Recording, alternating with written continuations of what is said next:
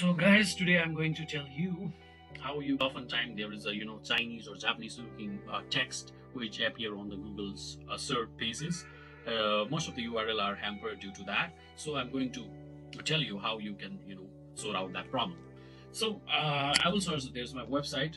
My website also got hit by that attack. So I'm gonna my website name is Digital Daily Nepal.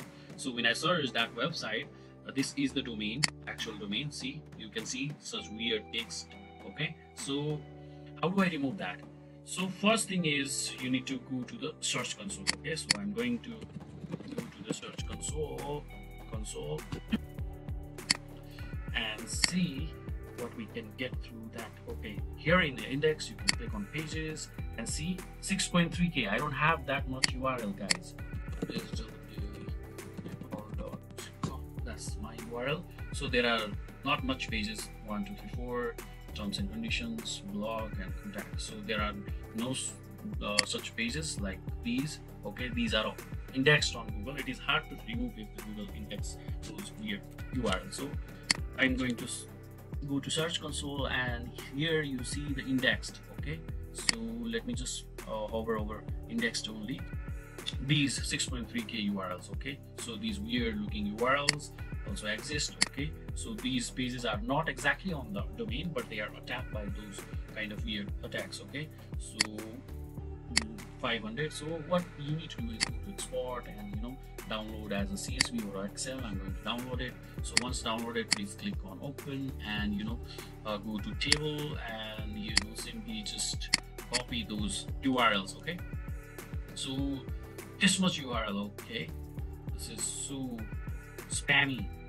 Okay, so you need to simply copy those URL, insert those URL into the text file first, and then you need to go to the search console and upload that text file so that Google knows these URL do not exist. Okay, so what I'm gonna do is simply copy that and go to downloads and simply new text and simply copy paste that URLs. Okay, so I'm going to save as. You can type spam url.text. Okay, you can name it in the same exact location. So this is the URL list. So now what you need to do is go to search console and simply go to the sitemap. First, before sitemap, guys, you need to go to the cPanel of Digital Daily. Okay, if you have the cPanel, so you can go through the cPanel and upload that URL onto public_HTML. Okay, HTML file.